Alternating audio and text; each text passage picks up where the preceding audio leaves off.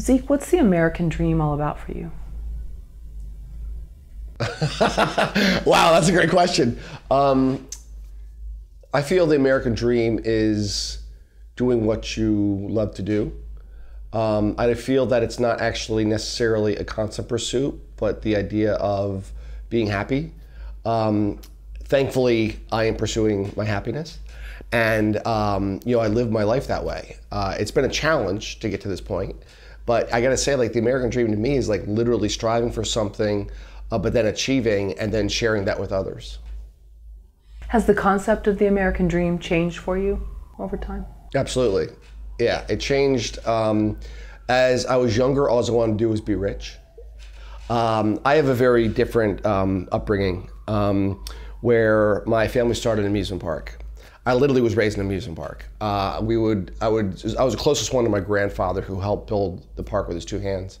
And so we go around and do safety checks and yada, yada, yada. And so I was in the bowels of the amusement park. But the interesting about that was you saw all these people having a great time and enjoying themselves where we had to work it. So there's this big disconnect. We provided the enjoyment for other people, but we didn't participate in it. So not being able to just be always made me strive for something more. And so I thought it was going to be with wealth. I literally wanted to, my original thought was I was going to be on Wall Street. And being a broker or an analyst or whatever. And I got my taste of that, I hated it. I literally walked out one day. I was making a lot of money and I walked out because it wasn't life for me. So when I was younger, I thought chasing the American dream was a matter of chasing wealth, but now I find the American dream is actually chasing happiness and having and sharing. That's a big thing. So when you were at that Wall Street job, and whether you were sitting in a cubicle or in front of a computer, wherever, on the 180th floor, wherever, yeah. Did you have filmmaking in your mind? Not or at all. Nothing like Not that? Not at all. No, it was funny because I walked out before I ever thought I was going to be a filmmaker. With my entertainment background at the park, my finance background, a buddy of mine that was going to NYU Film School thought I'd make an excellent producer. And I knew nothing about producing film whatsoever, and so I started to read as much as I could. I fell in love with it, and I decided that's what I was going to do, and I talked my way into getting accepted to Syracuse grad school. And after my first semester, my professor's like, "What the hell are you doing going to school?" And I was like, "I want to be a filmmaker." She's like, "No, go do it. Why spend $27,000 going to school when you can make a first film for that?" So I moved back home, refinanced the only asset that I had, which is a black Jeep Wrangler. Got $12,000 for it, and I started my film company, and I've been making movies ever since. And home is? In Allentown, PA.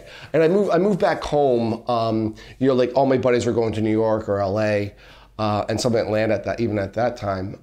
But I decided I want to move back home because my family literally helped build the area. And because of the Billy Joel song, everybody outside the area thought it was a poor, depressed town, and I knew otherwise.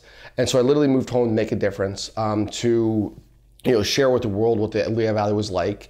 And that's kind of like why I've been on this 20-year mission of doing that, and I haven't acquiesced whatsoever. It's been a struggle. It's been a really, really hard time doing what I'm doing, but we've had 2 films at Sundance. We've premiered at the London Film Festival. I've had success, thank God, but it came with an extraordinary amount of hard work. If you don't mind me asking, did you leave this job before any market crash? This analyst job or whatever? Oh, this was back in the early 90s. I see. Yeah, so the things were going well. Oh, yeah. I was actually analyzing entertainment stocks on the tech sector. So it was my job to figure out where studios hid their money. Because at that time, all the deals are back end. And so, like, for instance, people don't realize that Forrest Gump never made money. Do we believe that? But all the deals are back end, so the producers and the studio would just, put money behind, like basically lose money. They'd hide money. And so they never had to pay the back end deals. And so it was a big problem and everything else. And since then, Hollywood's fixed it. But it's just a matter of, that's kind of like what I did, was try to figure out what people were really making. So you left when the going was good, so to speak? Oh, absolutely, yeah, yeah. Right. I think my mother still is upset about it. Because I would have been set, quite honestly. Instead of struggling for 20 years, I would have been financially completely stable my entire life. When you looked around, were there other coworkers that seemed satisfied with their jobs? well, they would brag about making $30,000 that week. And I looked at them and I said, my sister doesn't even make that an entire year. It's a matter of getting perspective. And the next day I finally walked out. So. Do you still keep in touch with any of them? Do they say, hey, how's that movie thing going? No?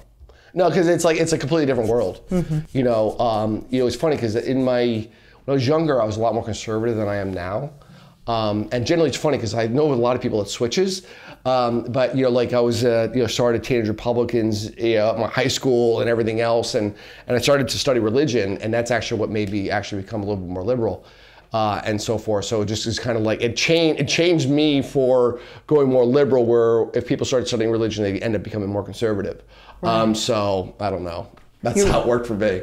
You were like Alex P. Keaton of Family Ties. Remember that show? pretty much. I mean, it's funny because when I was younger, it might sound like I had a silver spoon lodged up my derriere, having a family, had an amusement park, but it was completely, opposite of that. My family was actually pretty poor. My mom decided to go to seminary when I was in elementary school. And so we literally worked to get my mom through school, where, clean real estate office at night. My dad was in and out of work all the time. And so we literally, our allowance was what we could save in coupons. So I learned how to be very frugal very young.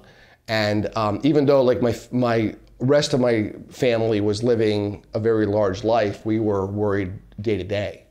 And that always had a sensibility to me too. But the funny thing, the reason I bring that up is when I was a teenager, I was a hardcore punker. I used to go to all these shows in New York and stuff. I used to tag with a bunch of people in New York and in Bronx and so forth.